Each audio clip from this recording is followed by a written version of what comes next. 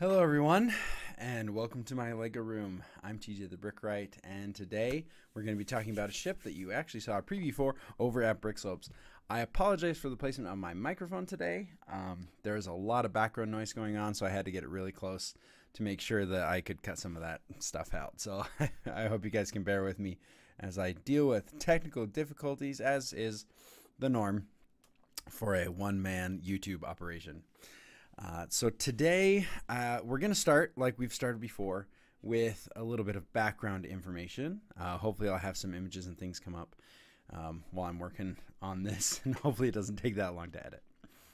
But today I'm introducing a brand new ship, and not only is it going to be available to see here for the first time and go over some of the details, but the instructions are available on rebrickable.com right now. So I hope you can go over there and enjoy them and appreciate the build. So, by now, most of you know that I have a few issues with the sequel trilogy of Star Wars, but no issue is greater for me than the lack of new vehicles, new ships. Sure, the writing wasn't the best, the story was kind of recycled plot lines, and the characters were fairly one-dimensional, but my biggest gripe has to be the vehicles. Obviously, there's a lot of work that goes into these things, and I don't want to negate the work that people go through, but these things are then passed through a director who chooses things and makes decisions, and sometimes I have issues with some of the design work. So take the Harmonica ship, the Resistance Troop Transport. Instead of going for an effective small silhouette when you're, advancing onto an enemy position, they make themselves as big of a target as possible. This was partially explained in universe by stating that the ship was cobbled together from leftover parts. However, if keeping your troops alive is a priority, it's probably not a great idea to make your ship as easy to hit as the broadside of a barn and just as wide.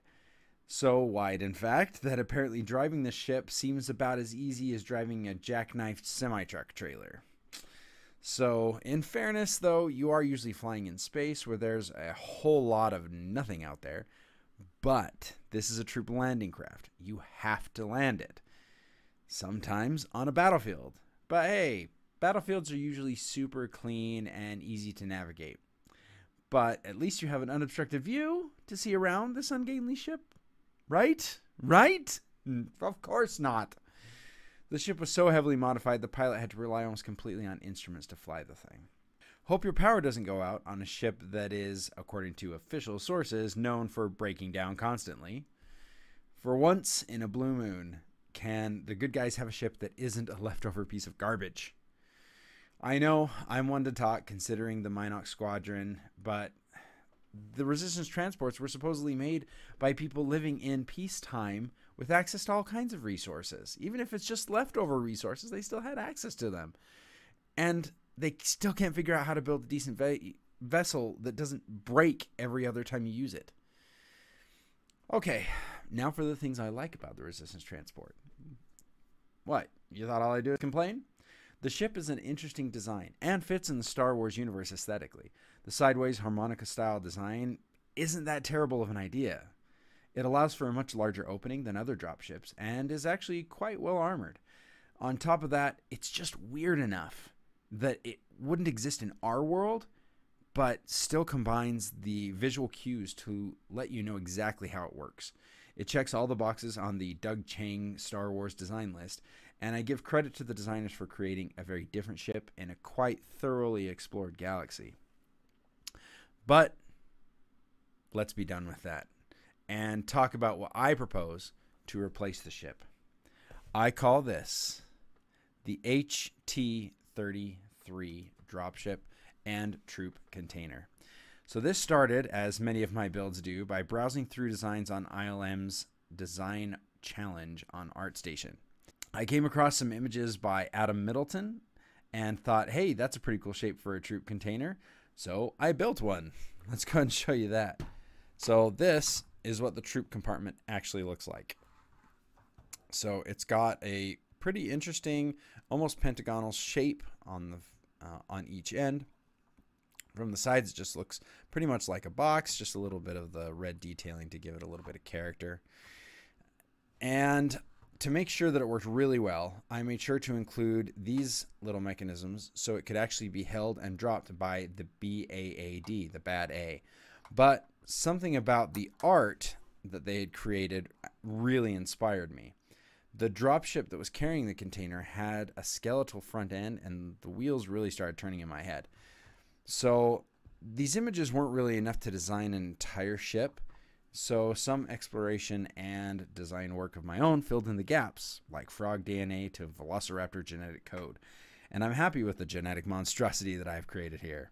Let's take a closer look at the pod itself. The shaping was surprisingly easy at first, each piece coming together with very few problems, if any, as far as I can recall. I think I just picked a size and started building. The only major change from the first iteration to this final one was the length. The container was only half this big, so this little halfway line was actually the size of the original ship. So if I kind of cover this up with my hand, that's how big the original ship was, or the original pod was, and it actually wasn't really bad. However, I realized it needed to be a lot longer to reach the mounting brackets on the BAAD. So I ended up just doubling the size, and it seemed to work pretty good. The remnants of that design change are actually quite noticeable once you start looking for the seams in the build. But those same seams actually allowed me to have an open section at brick slopes. So I kept all the pieces as I originally put them together. So if we go ahead and open it up here, you can see that there are two main sections, also reminiscent from the from the smaller version of the pod that I had before. This particular one is meant strictly for troops, and it can carry, I believe, up to like 16 troopers inside this thing, which may not be a lot when it comes to like official military things, but for a Lego vehicle and for a little Lego drop pod, that's actually pretty considerable. This one also has I'm trying to get some light in the back there, but it's not working with me. There's actually a gun rack right back here, so that you can actually just carry a few extra weapons. There we go. You can kind of see it. Kind of see the gun rack in the back. But that was just an addition, because at the front we have our gate that lowers down for the troops to enter and exit. But then on the back there seemed to be just some wasted space, so I threw in a gun rack on this one. And then I'll show you the command module in just a second that has some other fun little features. And that is what it looks like. One of the tricks that I use whenever I'm putting these back together is, instead of just closing it up and then pushing these down, what I like to do is push these just slightly in a little bit. And then when it goes up, it contacts a little soon, but then when you push it tight, it pushes the hinges right back into place exactly where they need to go, and that makes it really easy to mount onto the dropships themselves. The dropship was a new design challenge for me, and before we get too far into it, let's go ahead and disconnect it from the pod so you guys can see how that works. It doesn't have a nice, neat little switch to disconnect it, unfortunately. The space in here is a bit too tight for that. But what we do have is we just have two pieces that you need to remove. So this little cover piece and this little yellow Technic double pin piece. And then once you've done that, you can just grab onto the little attachment part, slide the pod forward, and you're disconnected, just like that. And then you just go ahead and put those pieces back on, and you're good to go. Ship is ready to fly. I needed a ship that fit perfectly around that pod, but also could hold it in place and be swooshable. So I started immediately with, which part do you think? If you guessed the engines, you would actually be 100% correct. Over the years, I've noticed that with different designs, there are certain aspects that are going to cause you trouble and can have critical failure points when it comes to the design. But if you can address those early enough, you can avoid having to deal with them at a later date or in a more crucial juncture. In this case, the engines were what I wanted to concentrate on the most. I needed to make sure they evoked a sense of power and size while they were carrying the pods. If you look at the ship, while it doesn't have the pod on it, the engines are ridiculously oversized for just this little tiny ship. But once it's got the cargo pod on there, they actually fit and are sized quite well. I'll put it back on in a minute. You can see the difference. I also didn't want them to feel tacked on after the fact. Mostly that meant not using existing engine elements whenever possible and building the engines attached to the pods to get the perfect size. So to be more clear, I actually took the drop pods and built the engines firmly attached to the sides of this. And it didn't work out great because those hinges aren't exactly made for that much weight. But it did help give me a really good idea of where those needed to be. The end result turned out quite nicely, and though I did use the new X-Wing engine parts on the back, just those the thruster sections, I don't think they detract too much. To justify the considerable size of the engines, I imagined that these would have hyperdrives, either with stored jump points or directed from a lead ship similar to the A-Wing. Once the engines were worked out, I started trying to tie them together around the outside of the pod. After I got a crude version complete, I started working on the next important part, the forward vanes. That's these two support vanes right at the front there. While looking at the concept art, I noticed that some of the supports on the empty dropship looked like they might be big enough to walk through. So I decided to treat the front of the ship as the true deployment section instead of the back like the concept art showed. Once I had the parameters for that complete, the ship came together almost like the pieces were designed exactly for this build. The final design that I had to fight was actually space for the minifigure, because this cockpit is extremely small. So small, in fact, that if your minifigure tries to sit up, you will not be able to close the windscreen. It's a little too tight to fit most of the different alien creatures or alien bipedal species in Star Wars. It's pretty much just got to be a regular minifigure person. You can have a helmet on it, obviously, and that means some alien heads will fit, because this is one of the new Resistance helmets that are a little bit taller in the front than some of the older X-Wing helmets. But it's going to be a tight fit, and you really have to lay them down in order to get this thing to close properly. Of course, like any decent Star Wars ship designer or fan ship designer, I decided to add a few extra cannons onto the front. So you can see we've got the 2 light blasters here at the front, and then we have 2 medium blasters and some aiming lasers. And the reason I added these, I didn't want to just sit there and say, okay, now I have to put a bunch of guns on it, because as I learned with the NMD5 transport, a ship doesn't have to have weapons to be a Star Wars design. But as I thought about this more and more, and thought about dropships and watched Star Wars Rebels and the Clone Wars, what I noticed is that a lot of times the ships that didn't have weapons would get taken out pretty easily, especially when they were trying to flee a planet to get to a jump point for hyperspace. So to sum up, I think I came up with a pretty good replacement for the Resistance Harmonica transport. It's not the worst ship ever, but I think there was room to improve and some more interesting designs that could exist in the Star Wars universe. Like all my cargo vehicles, I hope to one day come up with some additional cargo carriers, but for now, the only thing that this one carries is the troop transport. But the way these things fit together is very satisfying. Before we go, and before the end of the video, I did promise you that I would show you my command module version of the ship, and I don't have instructions for this one yet, but they're pretty easy to modify if you think, and just look at it for a minute. So obviously you can see that I have 2 different ships. I have the one with the blue trim and then the one with the black trim.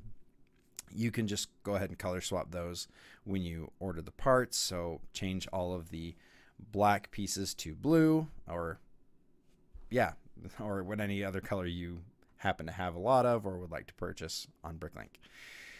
So I'll pop this one off real quick and show you just how fast they can actually come apart. Whoop. And I'll open this guy up And you can see that in the back, instead of a bunch of troops, we actually have a few people gathered around.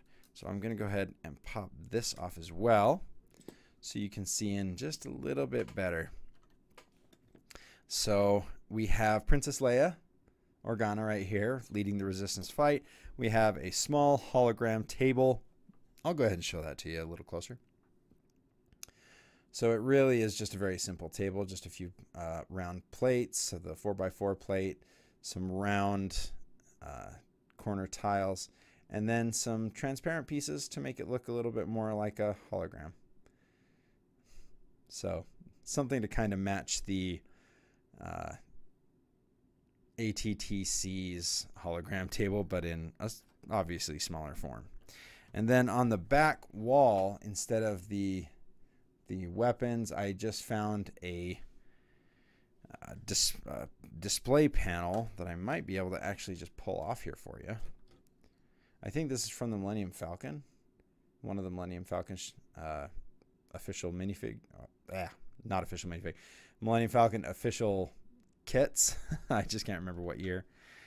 And I just kind of stuck that on there, and then have the outside of the build go right around it, if it'll actually go on for me right there. Now, I know that seemed like it was really easy to take off, but the main reason it is because I took off this roof section. As long as you don't do that with your normal builds, it's not going to fall apart on you anytime soon. And that is the command module. You can see, obviously, I changed the color on that one from red to orange as well to make it a little easier to identify. And, you know, everybody likes something a little different. Oh my goodness, did I do this backwards? Look at that. At least it's an easy fix, right? And then, even though that just happened, even though I just literally took those pieces off, it still carries itself by these two little Technic pieces, which is pretty fun. And again, it does fit in the BAAD, which is really exciting for me. I'm always looking for new ways to incorporate drop vehicles and more modular items into my repertoire. So once again, the instructions are available at rebrickable.com. And until the next time that we are back in the Lego room, I have been TJ the Brickwright. Play well. Bye.